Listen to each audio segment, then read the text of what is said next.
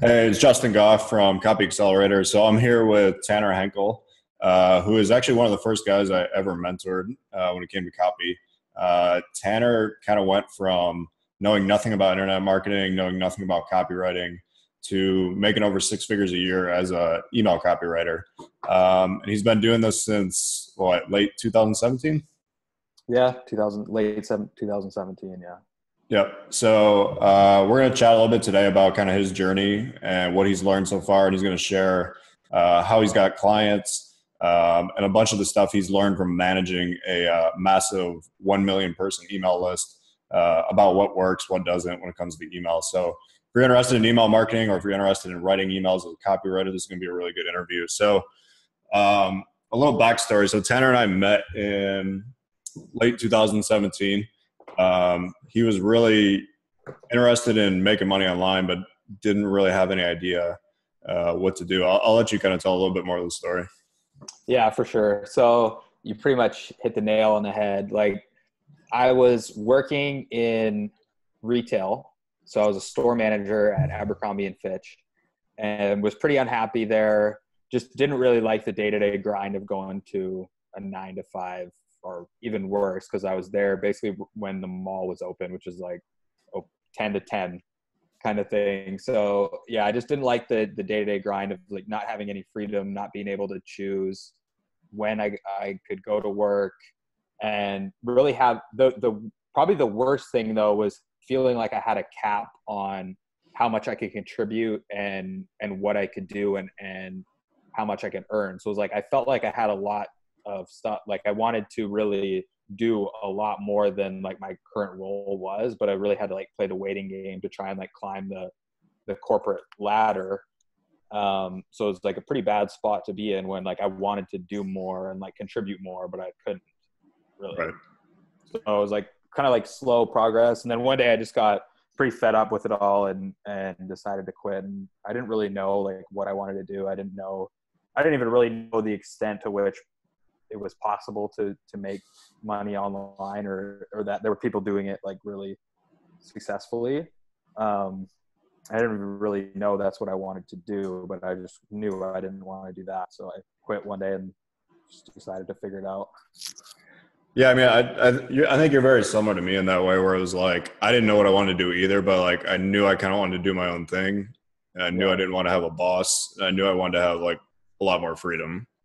Yeah, exactly. And I think a lot of people come from that place. So let's go back to kind of where you started. So I started teaching how to write emails. So actually, even go back before that. You were asking me how to make money online. I remember, and you were like, "Kind of, what do you think I should do? Should I do affiliate marketing? Should I do drop shipping? Should I do?" You had a couple different ideas, and I was like, my plan was really, I was like, "What can I teach you that you could start making money within like 3 months? What would be the simplest thing to learn?" And at the time, I was just like, I'm getting hit up all the time by business owners who need email writers. So I was like, it's not that hard to write an email. I could probably teach it to you in 3 months. Let's start with email. And I remember, I don't think you really understood how big kind of like the email world is or how much potential was there at the time. Yeah, no, definitely not. I kind of thought it seemed like, oh, just like a stepping stone. And instead of a whole kind of niche you can get into as a freelancer or as a copywriter, and how you could essentially run a like freelance business in email marketing. Like, it's definitely, there's that much opportunity there. But no, I just kind of trusted you and listened to what you said. So I was like, okay, yeah, that sounds good. But I was already interested in being a writer, but I thought the only real path and the way to do that is to write like a Harry Potter type novel that becomes like a huge, massive success, or the next great American novel, whatever that is, and that seemed kind of like daunting too. I didn't think you could actually just write something that simple and that easily and actually get read by a lot of people and just make a living that way. So I mean, that was probably like the first kind of thing, and then you stepped into this whole world and really like saw how big it is and how much opportunity there is. Right. So let's go back to kind of what the program I started you guys on. So I put a video on YouTube the other day that kind of outlined the program that you and Alex started on. It was pretty intense, 2 to 3 emails every single day. You guys had to write, and then I was giving you feedback on them. What was that like kind of first starting out when you didn't really know shit about emails, and I was like, here's what you need to do. And just kind of like drilling it into you day after day. Yeah, I mean, it's pretty intimidating at first because you're like, oh, how am I going to come up with something new to say every day? And then if you're supposed to write 2 or 3 a day, it's like, shit, I got to think of 3 different things minimum to talk about to send out, which is like pretty intimidating. But I think it's one of those things, like the more you do it and the more you practice it, the more you kind of build up that skill of like, oh, I can turn this into an email or this. And then really the ideas kind of become endless. But also one of the things, and since I've kind of been doing this more, guys have started to ask me like, how did you get started? And I tell them the same thing, like started writing a couple emails every day. But that's kind of the first indicator of if you're actually going to enjoy doing this or not. Because if you're not going to like writing emails for practice, it's like, well, when you're going to do it for real, it's the same thing. You're going to, be writing a lot or sitting there kind of coming up with ideas and editing. And if you don't really like that process, you're not going to get very far. So it's like, it's a good way to kind of figure out if it's for you right away. And I was like, it was definitely tough at times when you write something and think it's good and then have to start all over again or just be like, oh, this isn't good. But I mean, having you there kind of definitely helps, because then I don't go down like quickly can correct like the path that I'm on and do it in the right way and make changes like that. Yeah, I mean, one of the things that stands out to me a lot when I tell people about how to do this and how you guys kind of became successful writing emails, it really is a super simple process. It's not necessarily easy because it does take commitment. It takes daily work. It takes effort. It's not something you're going to do tonight and then tomorrow be landing clients. It does take 3 or 4 months to learn. But it is a very simple process, especially when you compare it to trying to learn how to write a 40-page sales letter or a video sales letter that's 50 minutes long. That's a very, very daunting task. And most people who are new, it's just way too above their head. Yeah, exactly. Like in his book called On Writing, Stephen King talks about the process of writing like an entire book. He's like, it's almost like trying to sail across the ocean in like a tiny little boat. There's just so much that can happen, so much going on, but writing an email is just that much more simple. It's like just walking across the street. It's like, it's not easy to do it right, but once you kind of figure it out, then you can do it. Just repeat like the process over and over. And really too, the one thing I love about email is it really is direct response in a very like tight form, because you learn everything about getting someone's attention, getting them to read, entertaining them, selling them. You learn what offers work. You learn what angles and hooks work, which ones don't. It is like I said, it is direct response on a kind of, not even smaller scale, but just in a very like crunched down version. Yeah. Because you see every single portion of hooks and stories and all that stuff that's actually working on sales pages and everywhere else in email. Yeah, exactly. I remember, one of the first like talks you gave in one of the mentoring sessions where you're just kind of giving like a pretty broad overview of internet marketing in general. And you're talking about Patriot Health Alliance and how you built that up to, whatever, 23 million in revenue. And you said that email was the lifeblood of the entire business. And I was like, whoa, people still like use email? Like I don't, barely, but it was pretty eye-opening. And then I thought about it more and you said, yeah, well, think about it. Like your grandma's got an email, your parents have email, your cousins who are like 15 years old probably have an email. Like not everyone has an Instagram the same way they have email. So you're just able to reach so many more people. guy seems to know what he's talking about. Yeah, I mean, that's actually something I've had to kind of adjust my thinking on too, because to me, email is so normal because I'm checking email all the time, sending email all the time. But someone who's 22, email is very different. Yeah, true. But it's also, though, like email is so attached to work, and that anybody who has a job is going to have an email address. Like Exactly. Facebook's not replacing that anytime soon. Instagram's not replacing that anytime soon. Yeah. So email is still, I feel like, is going to be the king for a while. All right, so let's go back to when you were writing the emails in the beginning. What do you feel like you actually like struggled with, if you can remember that? Yeah, I think I would have a tendency to kind of write these long emails that would just meander a bit. So it would have more than just like one point, one big idea, one kind of message to it. I might think I had to overcomplicate things and like add, I got to put 2 or 3 things in this email to make it like worthwhile. But in reality, a lot of the times it's the simpler message that gets consumed, and then people buy from that, or just it's more shareable, more relatable, it's more just more like a bite-sized thing instead of like this long giant email. Yeah. So that was probably like one of the big like turning points for me, was just kind of realizing like, this doesn't have to be as hard as I'm trying to make it.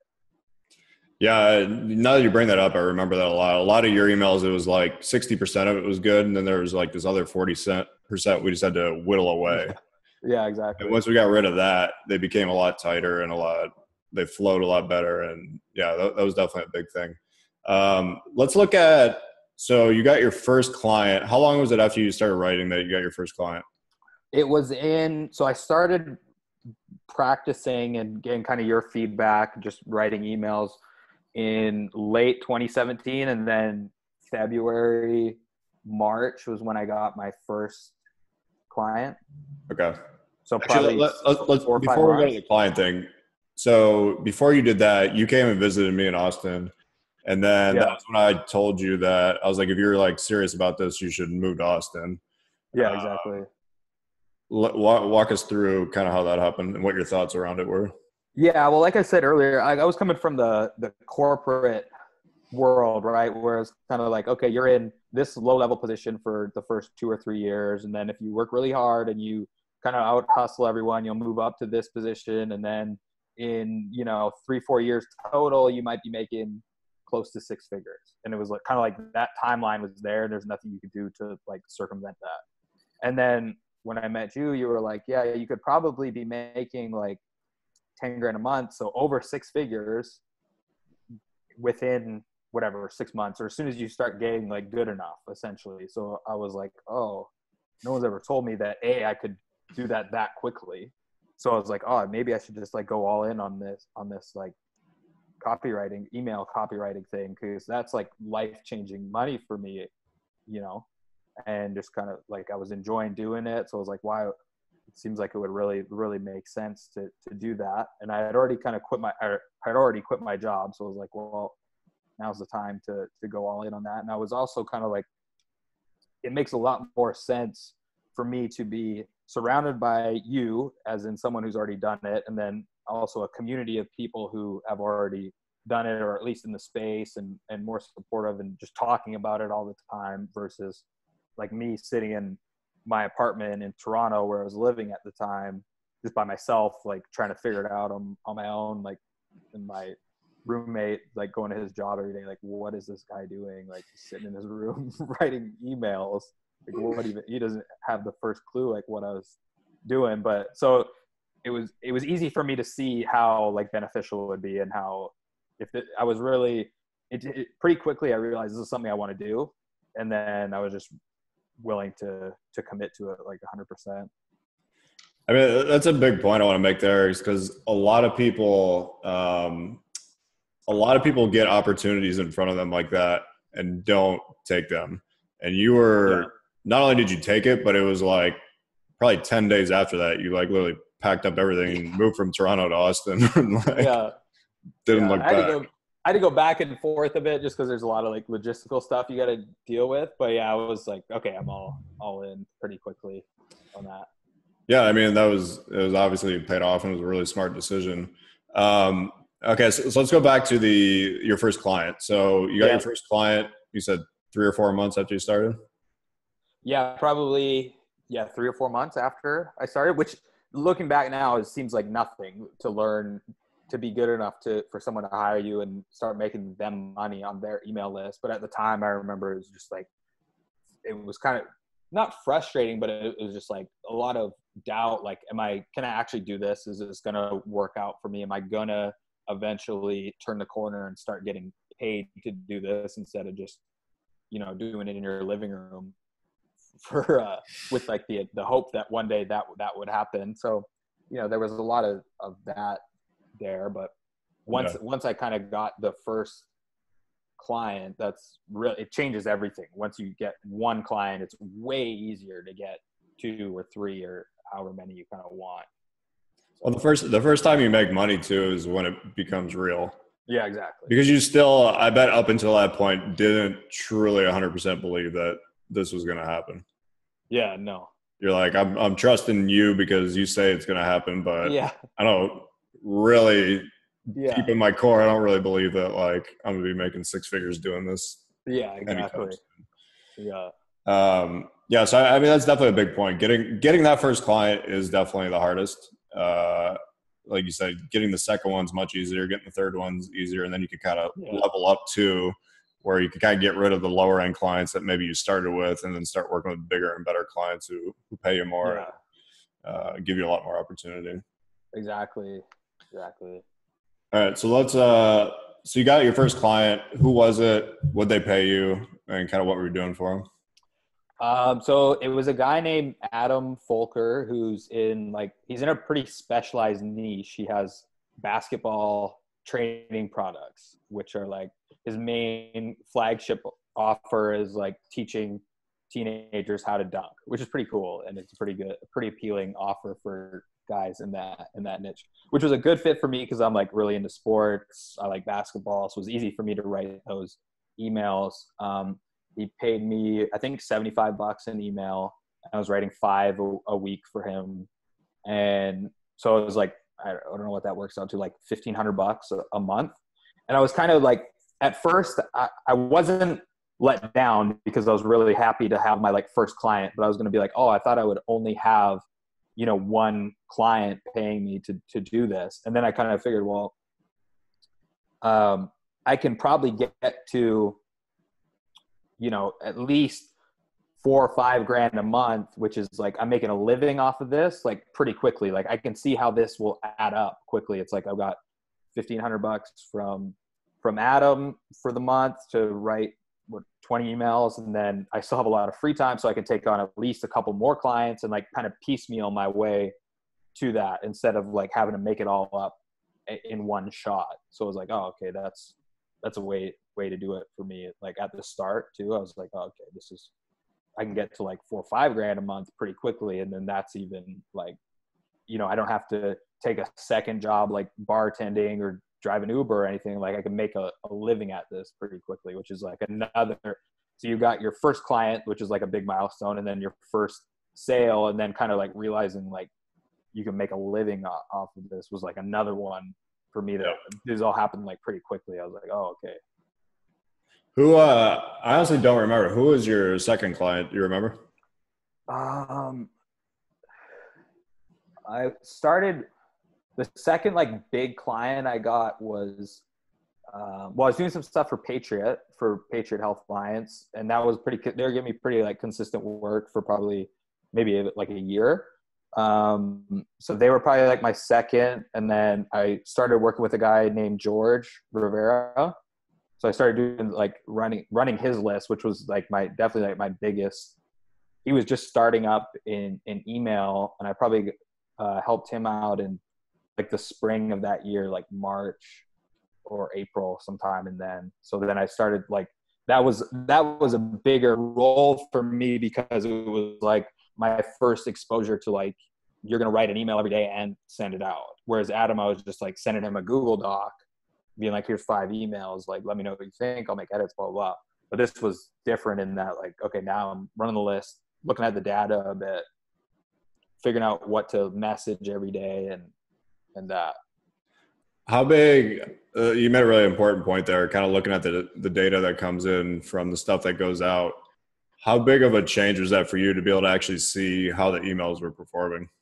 Yeah, that was kind of my big, like I was getting more clients and I wasn't really seeing the data up until I started working with George. And then I was like, oh, wow, like the stuff I'm writing is actually selling stuff. Like I assumed it was before because Adam kept paying me every month. So I assumed it was doing well enough and he kept sending out my emails, but I never really knew like how many sales it was making specifically. So then when I started seeing the data with George a little bit, I was like, oh, okay, this is real. Like this is, you know, sending one email and making thousands of dollars for his business. And then also kind of starting to understand like this works better than this type of subject line, this type of email works better than this type. And starting to get familiar with the list, which is then when you see that data, it's like changes everything.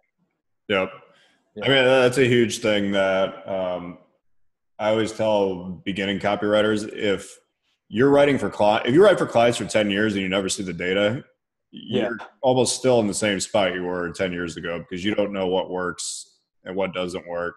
And you don't know the little nuances to subject lines and the stories that work and fear stories that work and the pain stories that work. Like you don't know any of that.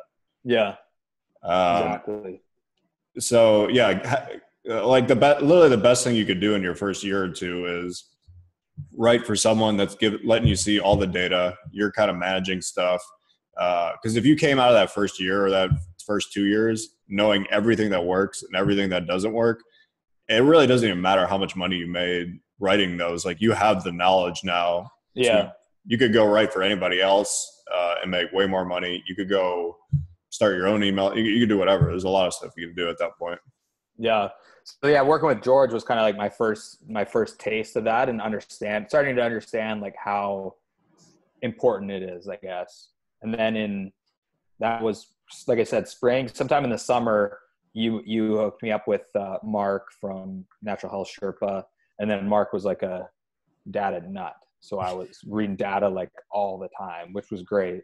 And, you know, getting feedback from him. And we were just, he wanted to turn around emails like fast. So that's where my training of like writing 2 or 3 a day paid off because I was used to writing 2 or 3 a day. I've been doing it for months. It wasn't like, God, I would just write one a day or whatever. So when Mark's like, yeah, write 3 emails by tomorrow, I was like, okay, I'm training 6 months for this. I'm ready.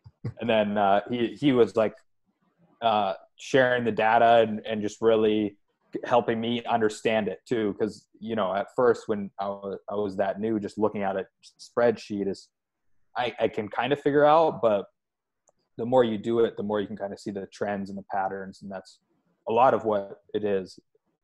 Excuse me. Is like pattern recognition. That's like a big part of it that is basically determines what you just said of like what works and what doesn't. Well, yeah, it's interesting too because like in the affiliate space, you'll hear from other people like, oh, this offer's crushing it to our list. Like you should mail for it. Yeah. And it's like my list and your list might be completely different. Exactly. You might have a fitness-oriented list. I might have a diet-oriented list, and they're going to respond very differently. Yeah, but they seem similar on the surface. You think like, oh, okay, these are people who want to lose weight, but they're completely different. Yeah, they could be. You know. Yeah. All right, so that you kind of just talked about when you started working with Natural Health Sherpa. They are a member of the Copy Accelerator Mastermind and put bunch of the employees in our program, including you. Yeah. What are some of the big things you've learned from? So just give everybody an idea. Sherpa is a huge player in the health space. They're sending out over 1 million emails every single day. Yeah. They test relentlessly.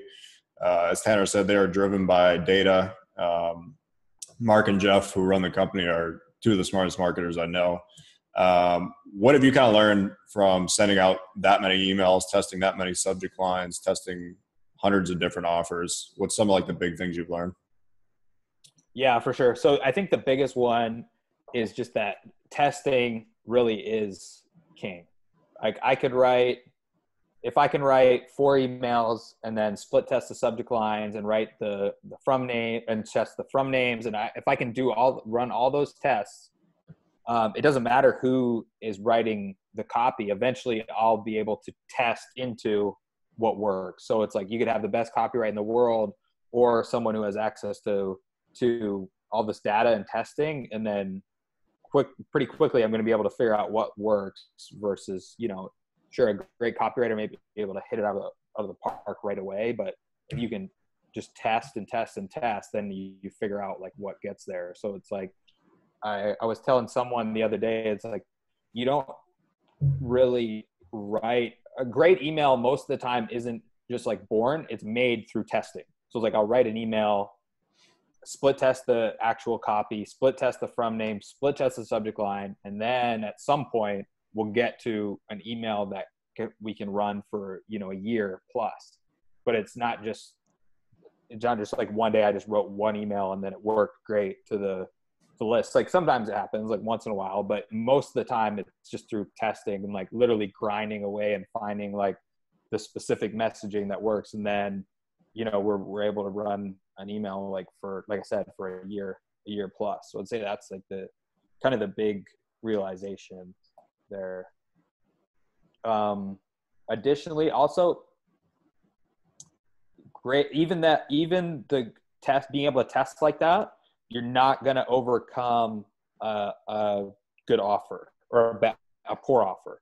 So it's like if we have a list that is a diet list and these people came in from a meal eating plan or whatever, a lose weight type of eating program, those people are always going to respond better to a meal program than a fitness program or something like that. So it's like really understanding like what offers work to the list is going to kind of overcome any, there could be, your copy doesn't have to be as good. Like obviously it helps if it is, but if you have a really strong offer, it's going to overcome a lot of those kind of deficiencies, those other deficiencies. And then you can obviously make up for it with testing too. So those are probably like 2 of the bigger ones, like how important the offer selection is, and then really chipping away with testing versus trying to expecting to hit a home run out of the park on like the first shot.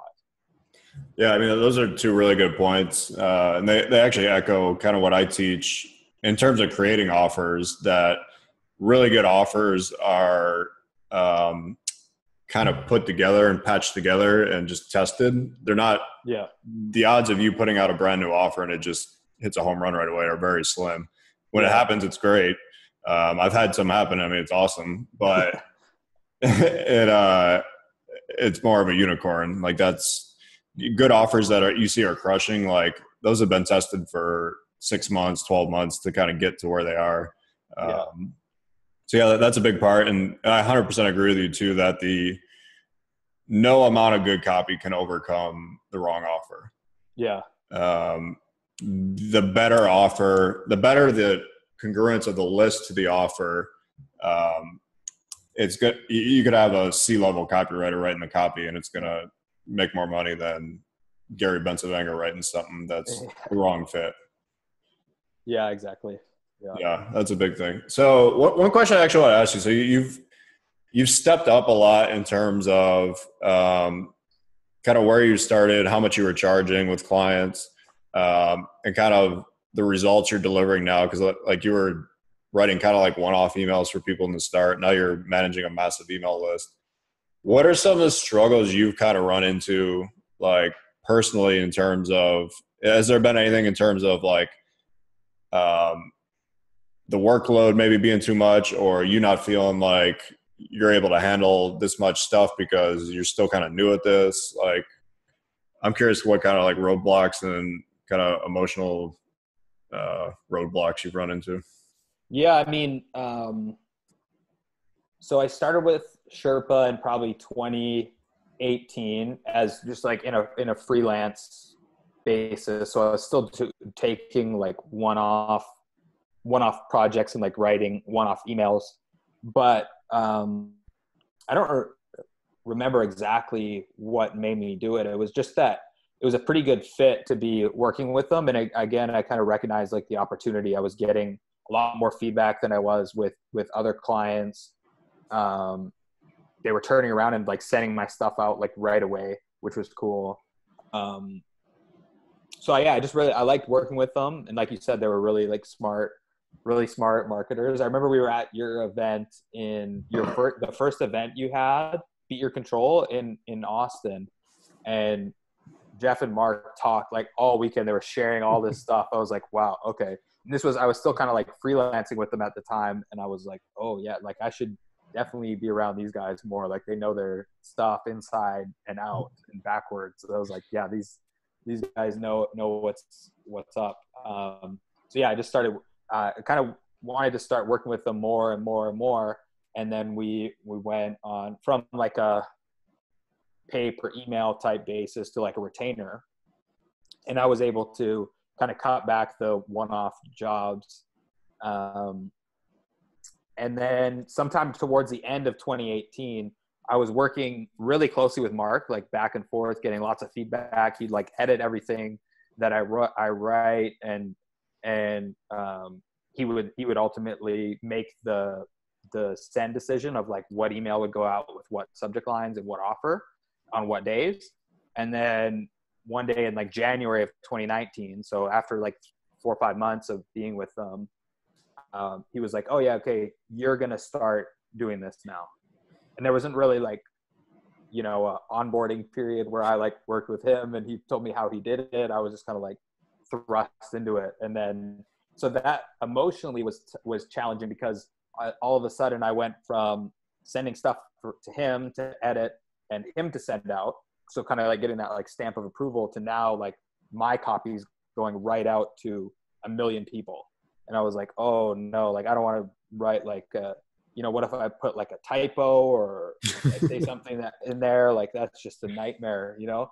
So at first it was like a lot of like just reading stuff like way too much, even like over editing almost, where I was like trying to make sure everything's like perfect because I know this is going to get sent out, and it just put a lot of pressure to like make it really, really good, which, you know, you obviously want it to perform well, but like putting too much pressure for it to write like the perfect email to send out is just like, it's counterproductive in a lot of ways. So that was definitely like a big emotional thing to come over and then to overcome. And at first when I kind of like took over the list, and then, you know, it's still you go from like just a freelance writer who's like sending emails to running the email program, and like you're suddenly responsible for the performance and selecting the offers and writing the copy, picking the subject lines, like all that stuff. So reflection of you. So there's more like pressure to it for sure. Right. You know, but that's also like what I wanted and what I signed up for. So. Right. Yeah. So let's look at, I'd be curious. So there are probably people watching this who are probably interested in getting into email, writing email. Based on what you've learned over the last 2.5, 3 years, what would you say would be the first step somebody should do? So first, like I said earlier, it's definitely try writing a couple emails a day.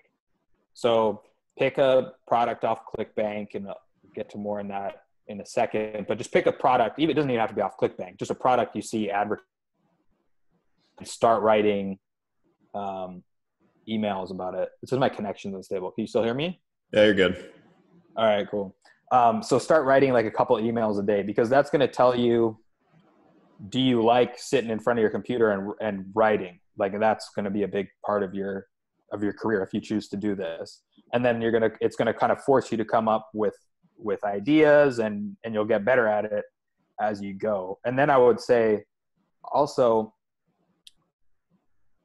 once you're kind of used to it and you're like, yeah, you're writing a few emails, you've done it for, you know, a few weeks or a month, and you're comfortable with it, I would say try different niches and different products, not to like kind of challenge yourself a little bit to come up with different ideas and different things to write about, but also to see what you like.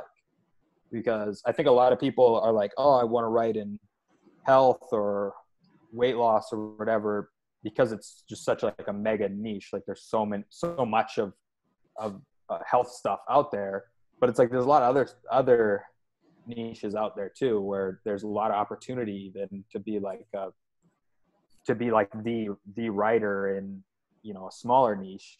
It's like you're a bigger fish in a smaller pond, and maybe you enjoy those other niches better. So it's like figuring out if you like it, and then what you like about it, and trying different things.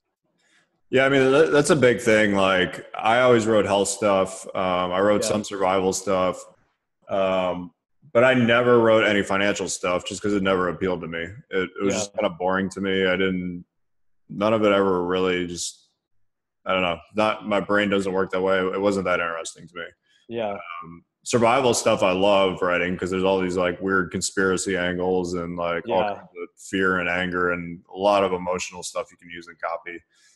Health for me, kind of like you, is kind of like a hobby of mine. So, and I mean, I'm really into health stuff, so it kind of flows pretty naturally. A lot of that stuff. So I definitely agree. Trying to figure out exactly like what niche you would actually really enjoy writing is probably one of the first steps. And then, like you said, really just getting to it and writing. There's no substitute for writing every day. Yeah, no. I mean, people always ask about like, how long will it take me to be a good copywriter, or how do I be a good copywriter? And I tell them the answer that they don't want to hear, which is you need to write every single day. And honestly, and like you said, if you don't enjoy writing every day, you probably should not be a copywriter. Exactly. Go learn how to do media buying, or go learn how to do something else where you can make money, because being a copywriter is about writing. Yeah, exactly. I remember I was like, I'd probably been in Austin for a couple weeks or maybe a month at this point. And I was like, so what do you think is the fastest way for me to do this and like start getting clients? And I was expecting you to say, so, I don't know why I expected this, but I was expecting you to tell me like, oh, read this book or do this thing. And then you're like, just write every day. And I was like, oh, okay. Well, that's a boring answer. I'm already doing that, but sure. It's true. Yeah. I mean, Gary Halbert always had people would always ask him how to become a good copywriter. And he came up with the answer, which was hand copy really good sales letters every single day. Part of me honestly thinks he gave that answer because the real answer that he would be telling people is not an answer they'd ever want to hear. Right. That one actually sounds somewhat like palatable. Whereas like, grind for 3 hours a day for 3 years and then you'll be a mildly decent copywriter. It's not a proposition that people are actually interested in hearing. That's the cool thing about email, because you can get really damn good at email very quickly. And you can just hit that kind of minimum threshold of like, okay, I'm good enough to take on clients. I don't know, 3 months, 4 months. That's not really possible in a lot of other things when it comes to copy. And the good thing about email too is each email is short, so you're moving on to a different email, a different idea, fleshing something else out. You know, every 30 minutes or hour. Like, okay, let's write something else. It's not like you're working on the same thing over and over and over and trying to like smooth out this giant sales letter. It's like kind of fresh ideas, is more snappy and quick, a little bit more like fun and energetic to write.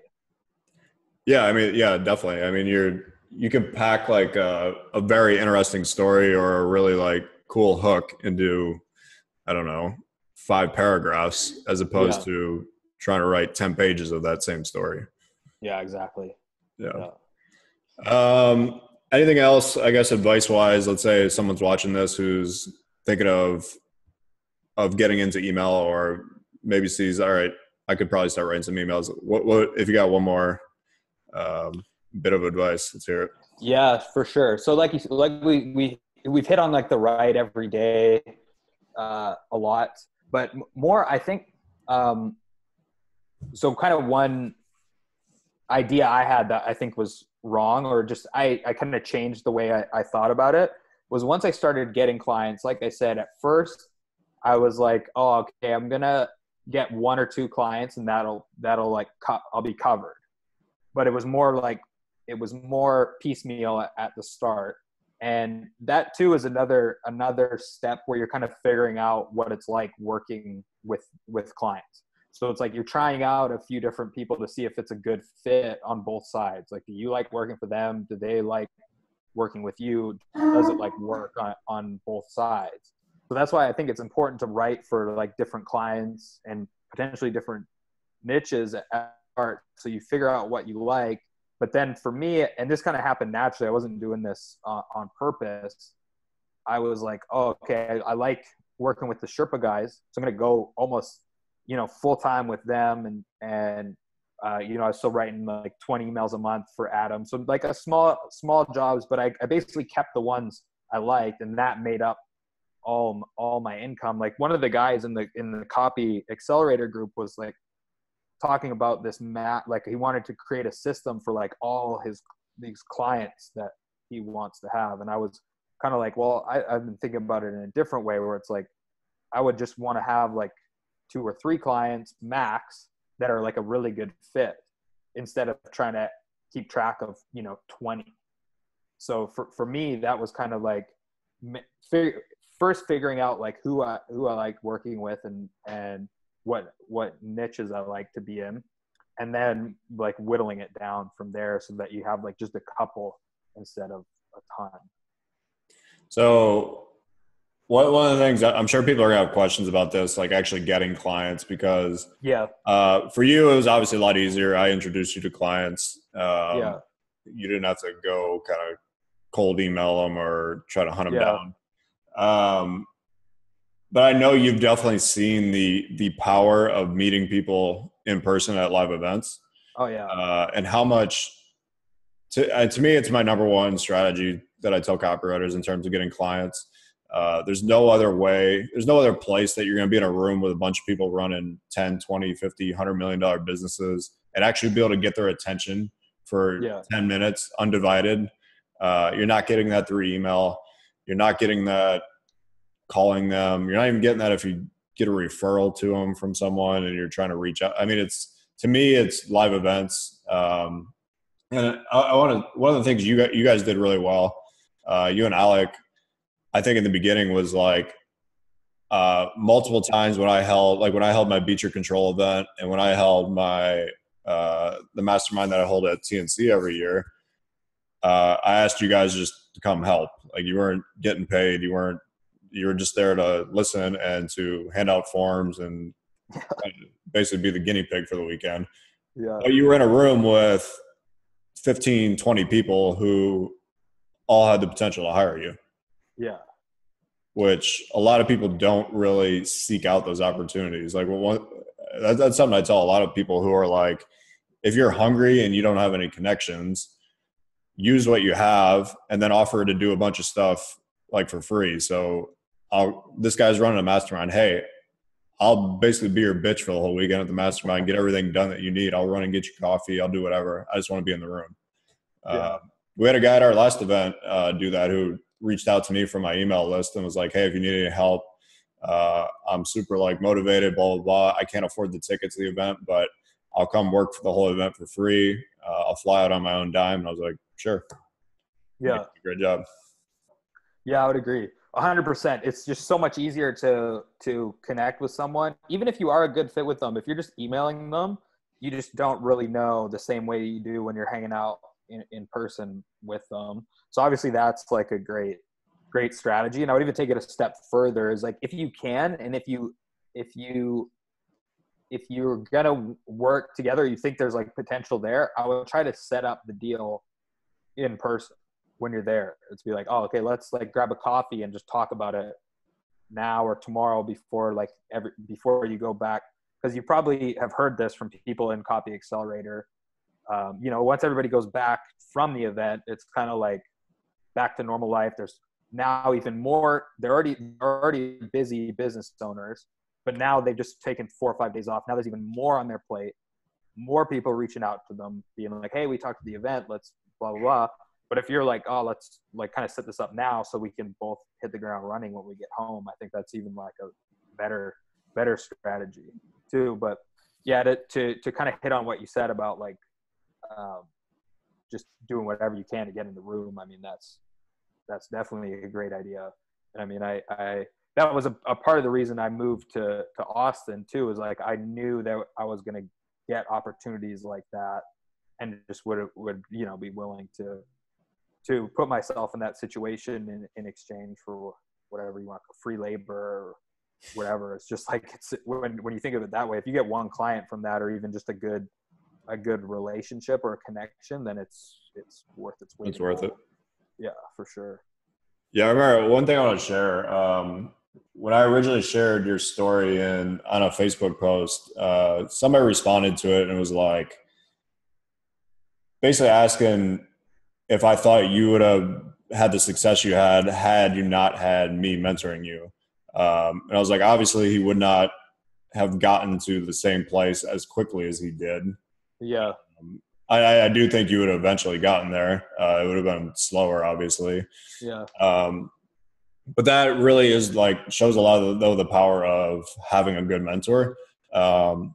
It's something to me personally, like I was very resistant to it for so long. I remember people like pitching me on mentorships when I was starting out and like signing up for coaching with them or signing up for their mastermind. I was so against it because I was just like, this guy's just talking about mentorship and trying to sell me on the idea of it because he's trying to sell me into his fucking mastermind. And like, I was like, I can figure this out on my own. And the more I've done this, the more I've really just realized like you get a huge ROI when you pay to have somebody mentor you. Like you guys have what, 7-8 employees in the Copy Accelerator group. Like that's, like Mark and them are paying for that, but it's well over 6 figures.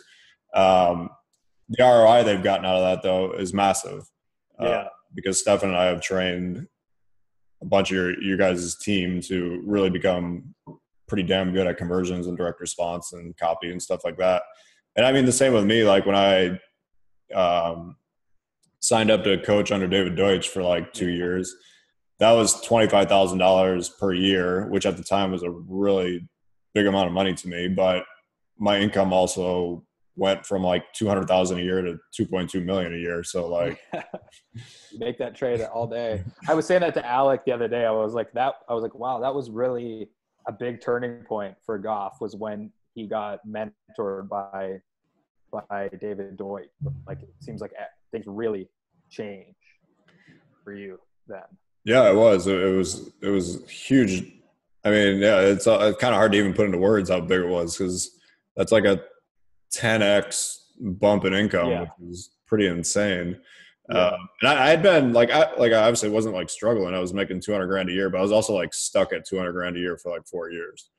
So I wasn't going to get any higher kind of on my own. And probably my biggest issue was my copy just wasn't good enough. And that's kind of what changed everything when I started working with him. That's very similar though to what we see in the Copy Accelerator group too. Like, people's copy just gets so much better from having the feedback from Stefan and I. Oh yeah, for sure. Cool, man. So we're gonna wrap this up. Any departing words? Any final advice? I don't know. I think we covered it all. All right. If anybody watching this wants to get into touch with you, what would be the easiest way to do that? They can just email me. So my email is my name, tannerhenkel@gmail.com. Cool. Make sure to spam them and send them all kinds of all kinds of emails he doesn't want. Cool, man. So very glad that you came on to do this. I think we shared a bunch of good stuff that's going to help a lot of people. So thank you, man. Appreciate it. Anytime. My pleasure. All right. Later. All right. See ya.